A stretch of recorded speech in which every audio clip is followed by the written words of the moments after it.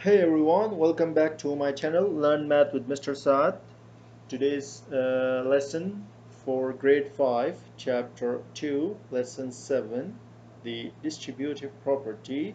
Page number is 119. Okay.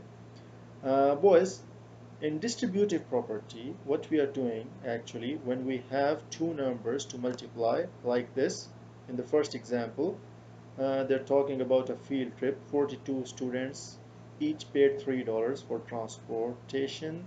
So use mental math and the distributive property to find how much money was collected together. So basically you have to multiply 42 with 3. So it's hard to multiply directly with 42 by 3. So we use distributive property. How we use distributive property? We break the big numbers. How? See this, boys? Can I write this 42 as 40 plus 2? It's the same thing. 40 plus 2, 42. Okay. Now I multiply 3 with both numbers. First I multiply 3 with 40, then I multiply 3 with 2.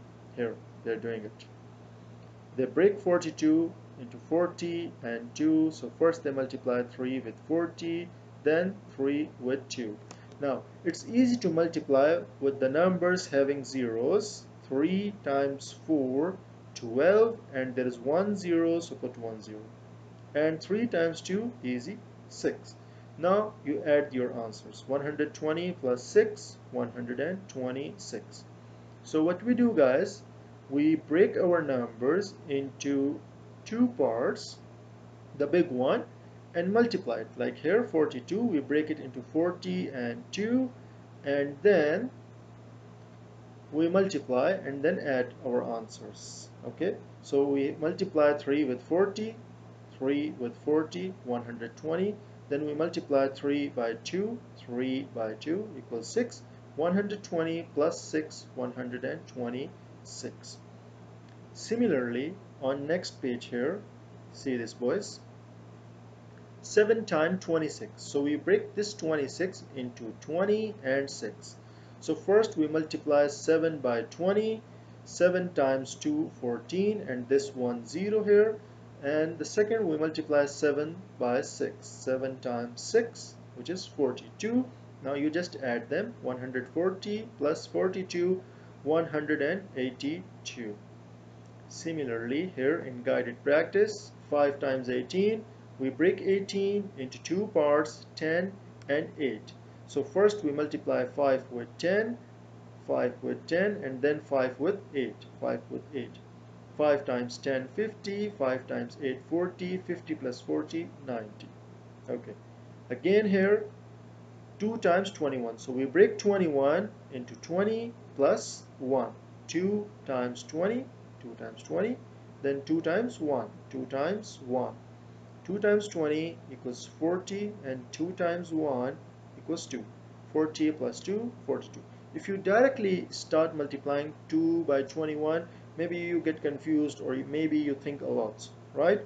So when you break them, so it becomes easier. So that's why we use distributive property to multiply easily and mentally. Okay. Next page here, guys, independent practice. So you have to solve all these questions by yourself. I will show you two questions here, first one and last one, and remaining all you have to solve by yourself, and then you can match your answers through this video. See the first one, 6 times 13. So you break 13 into two parts, 10 plus 3. Then you multiply 6 by 10 and 6 by 3. In between plus. 6 by 10, 60, and 6 by 3, 18. 60 plus 18, 78. Boys, solve question all the next questions by yourself, and then you can match your answers through this video. Here are the answers. You can pause the video and then you can match your answers. Okay. See this last one now. 55 times 4. So we can write it 4 times 55. It doesn't matter. We can switch the numbers in between. Okay, in multiplication, it doesn't matter. So we will break 55 into two numbers, 50 plus 5.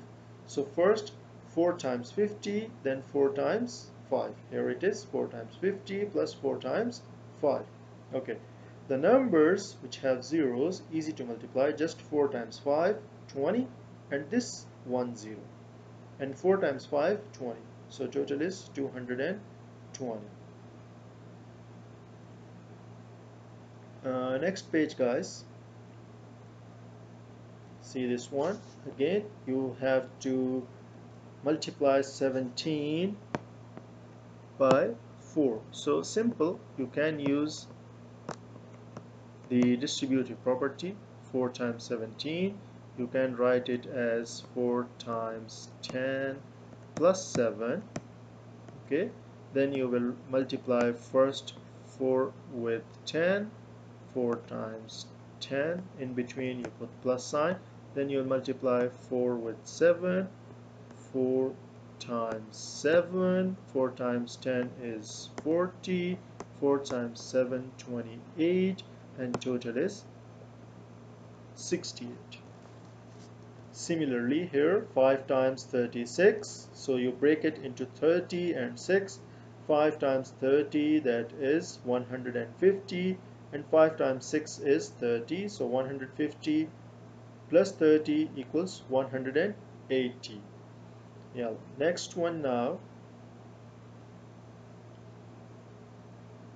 23 times 9, so 220 and 3, 20 times 9, 180, and 3 times 9, 27, so 180 plus 27, 207.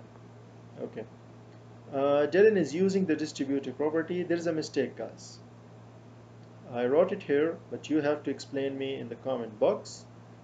First, she have to multiply 6 times 9. She did it here, but she just write 4 here. How? First, she have to multiply 6 times 4, which will give you 24, not 4. And then you have to add. So what is the answer here?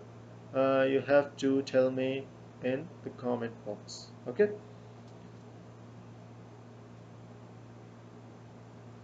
There is some explanation, and the answer is also here in these 3 lines. Okay. How can the distributive property be used to multiply numbers? I can use the distributive property to multiply numbers by breaking apart one factor, like we break apart one factor, okay, into the sum of two numbers. Like here, we break it in a sum of two numbers.